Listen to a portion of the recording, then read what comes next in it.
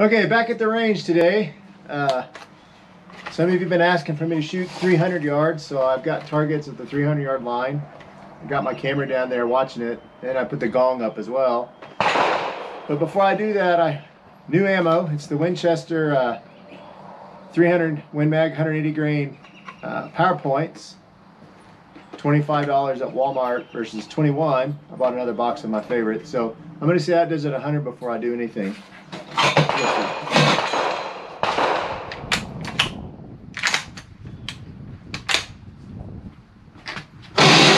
All right, set up here.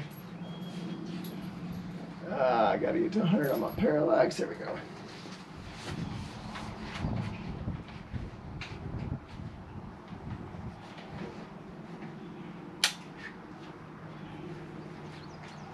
All right, hopefully I won't blow the camera over with the muzzle blast, but here we go.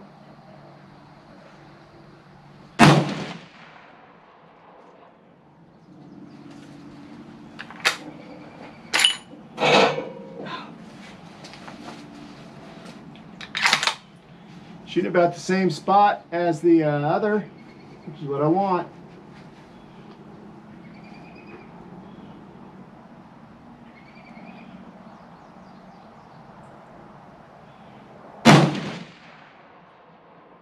Keyhole.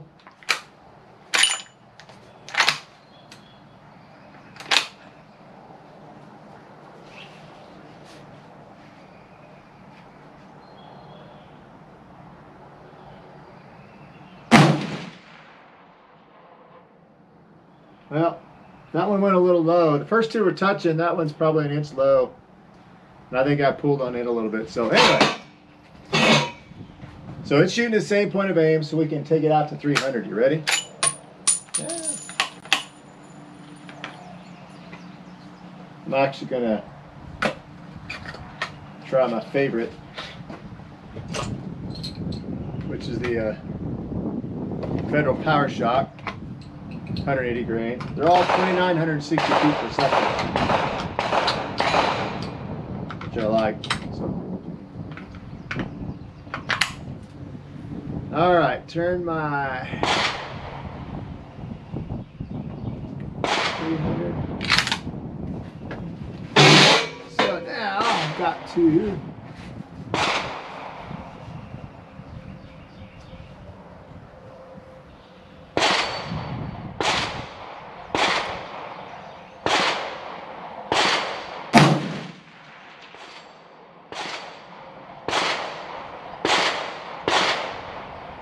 it's pretty close.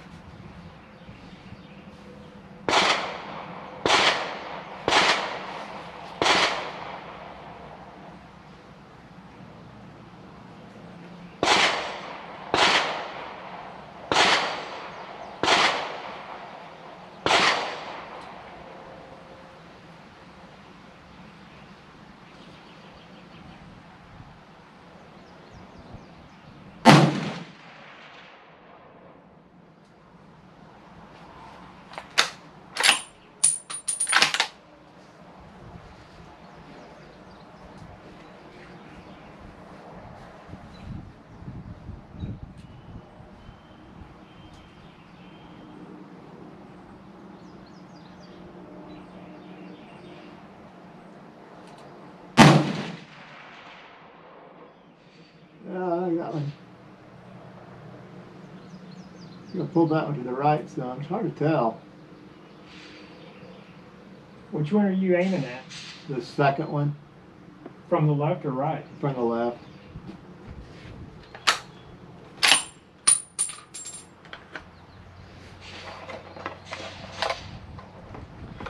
Actually, what I really want to do, so my gong, I painted a 3-inch orange circle on it. And I think what I'd rather try to do is hit that gong. We'll do it. Let's just hope it doesn't blow back and whack your camera. Yeah. Yeah, that would not be cool.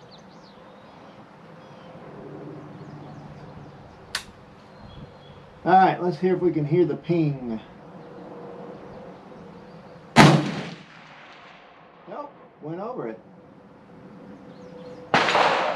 me do something here.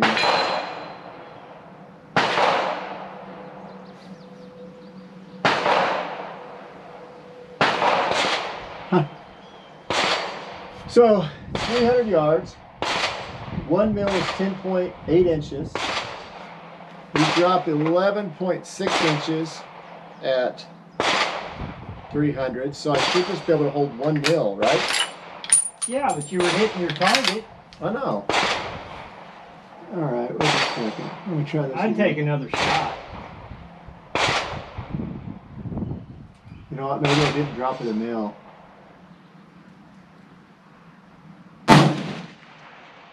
Huh. Still shoot. Over it. It went over it, didn't it? Yeah. What the heck? Put it between your 2 mils. The one you just dropped and the one above it.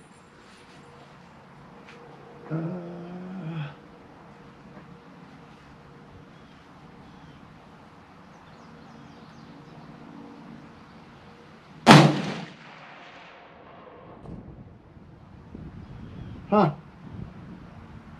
I don't understand what's going on.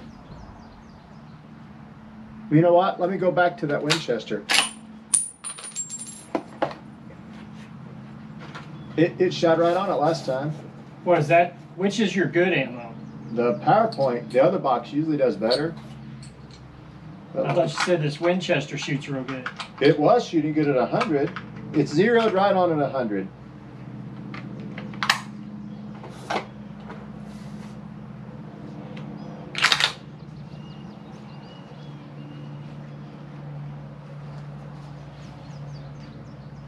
All right.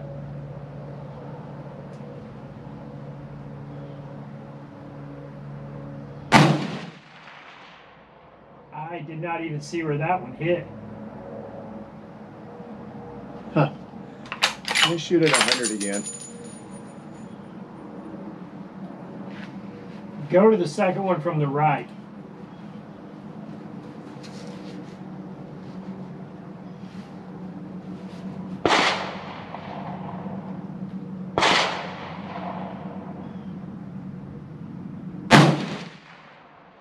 Dead zero. I can't see your holes in the other one. Shoot at your far right one and see where you hit. So at 300. Oh, at 300? Yeah, you'll have to look at it from there. Yeah, but I don't know if I'll see it, is the problem. Next purchase, spotting scope, besides my rifle scope. Which one do you want me to shoot at? Far right. It's a clean target.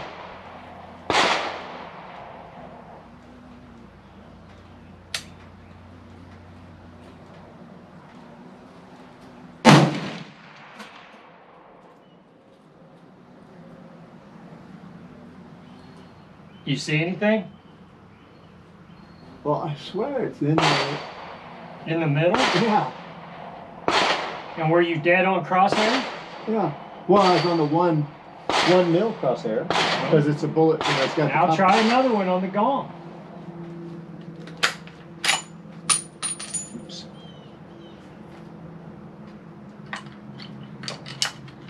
Not controlled feed, so I can do it this way.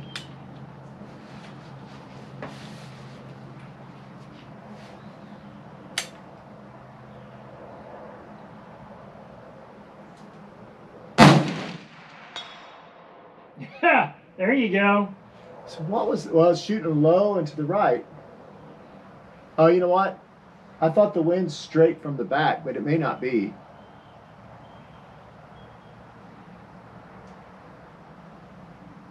Hang on a second. What do you think? I mean, look at the mirage.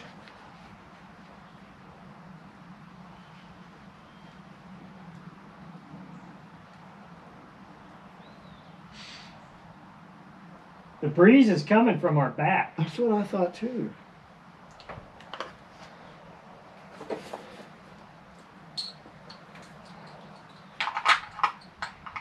Well, there's switched, but it's not.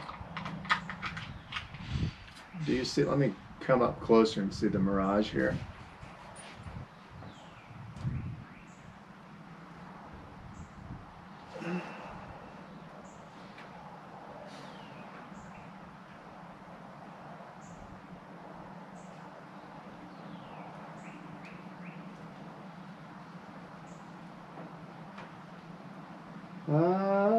going left to right some.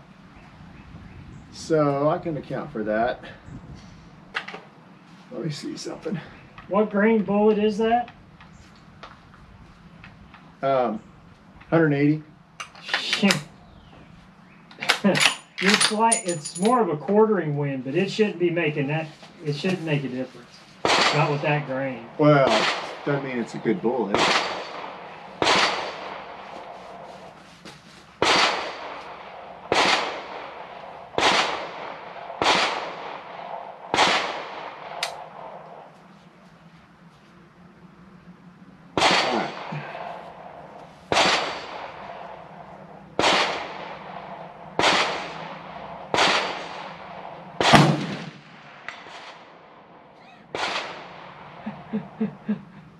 See, now that's way to the left. Still low, but I can adjust for that.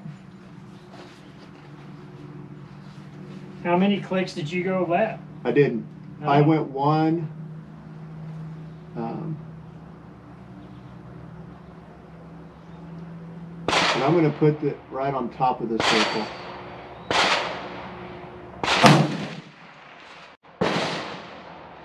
See, it must have went right.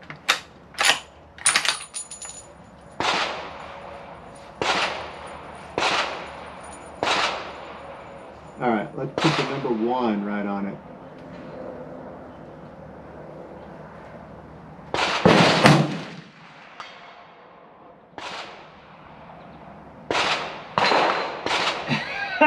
You might, hey, go ahead and put another one in the upper left corner. Of what? Well, that's where you hit.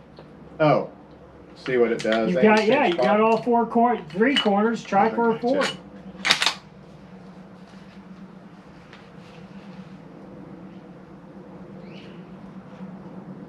Actually, I'm just going to aim right at the center again. That went right above it. That's weird. Well, let's let it cool off a while. That's a lot of rounds. Oops. We're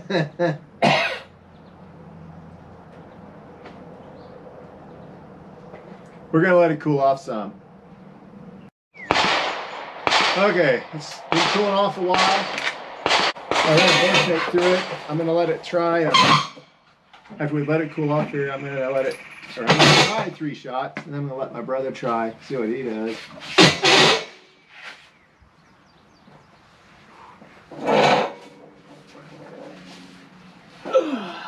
Where are you shooting at now?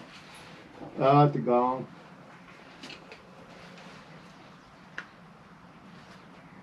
I just have to get it where I want it.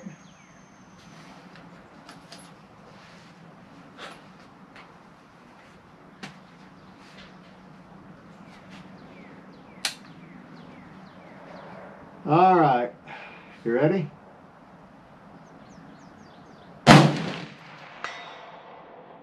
There you go. So, it might have just been hot. I was pumping rounds down range.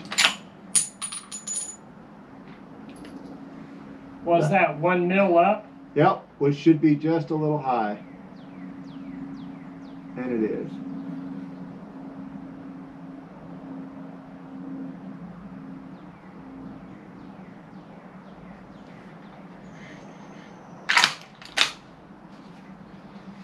All right, number 2.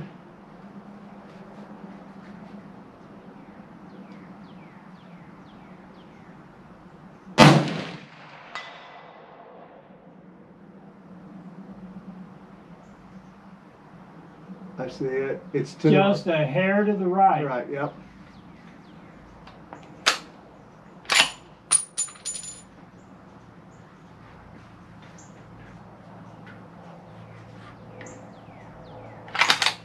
What'd you hang that thing on? Chain with hooks.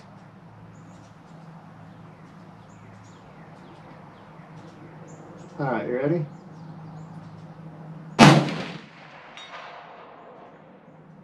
Well, you got it. Shot slightly to the right. It's kind of right where the other one was, isn't it? No, you edged it because it barely swung. Oh, I see, yeah. They're stringing a little to the right. There is a wind. It's kind of swirling. Sometimes it's to the right, sometimes to the left, sometimes nothing.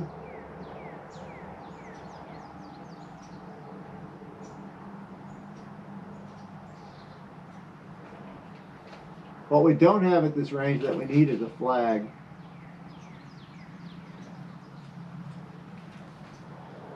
But I think letting it cool off helps. We're going to let it cool off a little more, and then I'll let my brother shoot it.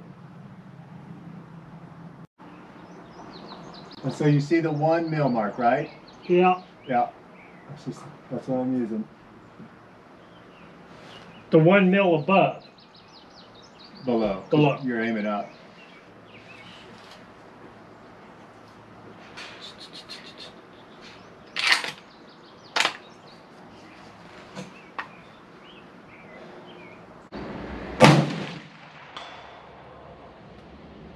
Right below the bullseye.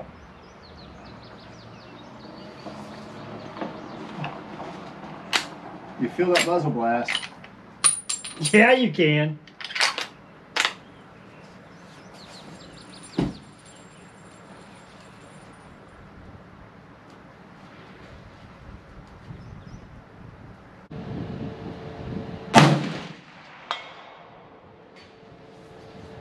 That's such a pretty sound.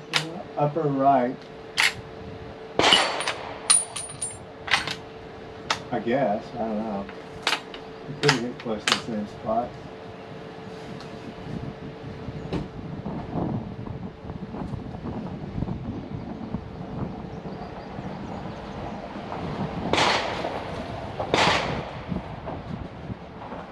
It was upper right.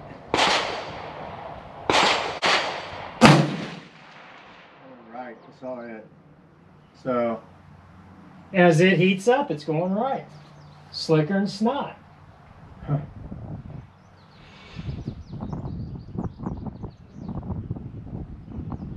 But you ran $1 under it. It's not pressuring anywhere, is it? Wonder if it's got, if you're getting one back here. Wow. Because I was holding, I mean, dead on. And your bolt's dry again.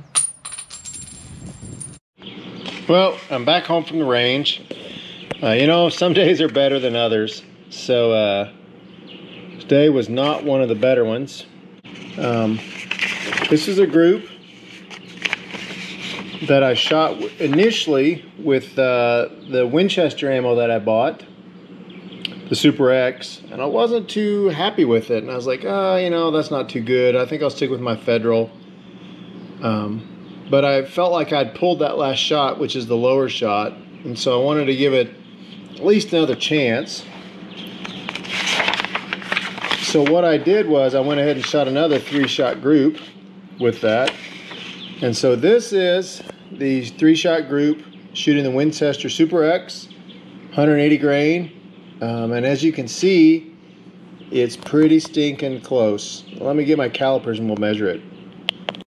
Okay, I pulled out my trusty Armageddon calipers because they don't need a battery.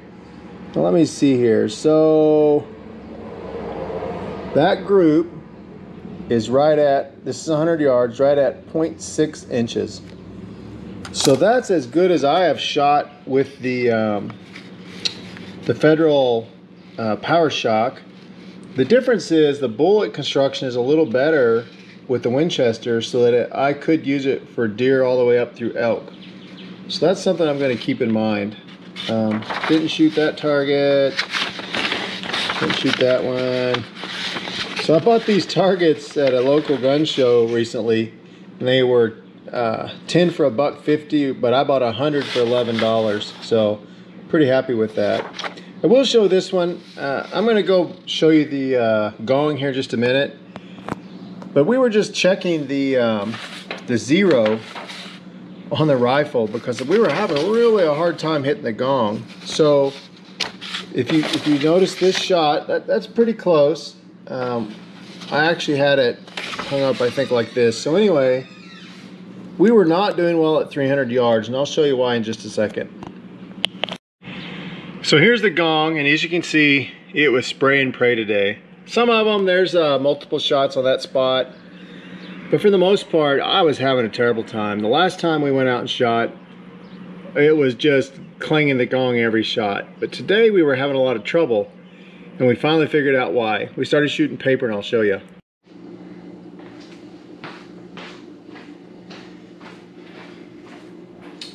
Well, hello everybody. I'm back. I didn't get far, and I was actually adjusting my cheek piece on my rifle because I didn't like how close it was to the bolt. So before, if you open the bolt, it actually would bump that. It was no big deal, but it kind of worried me about, you know, what if it got in the way. I was excited, had some large ungulate fever, whatever it happens to be. So I was adjusting this, and I wanted to make sure it was working for the eye relief with my cheek weld. And I went to open my caps, and I realized scopes aren't supposed to do that. And I thought, oh well, maybe my my mount is loose. But I checked it, and it's not actually the mount. What has happened, and this explains a lot today, is that my rail base is loose. And so here I thought I was having trouble with the wind, and I thought, well, you know, I know it's a quick disconnect mount, but typically you don't expect American Defense mounts to be wobbly. So I thought, well, let me check. It turns out, I don't know if you can see that or hear it, but it's actually this Picatinny rail that came on the rifle that's not quite right. So I am going to, wrong side, find the right bit. I am actually going to fix this. I do have some Loctite. Like, all of these are just finger tight. Aha! Loctite. Little Loctite on thread 1, thread 2,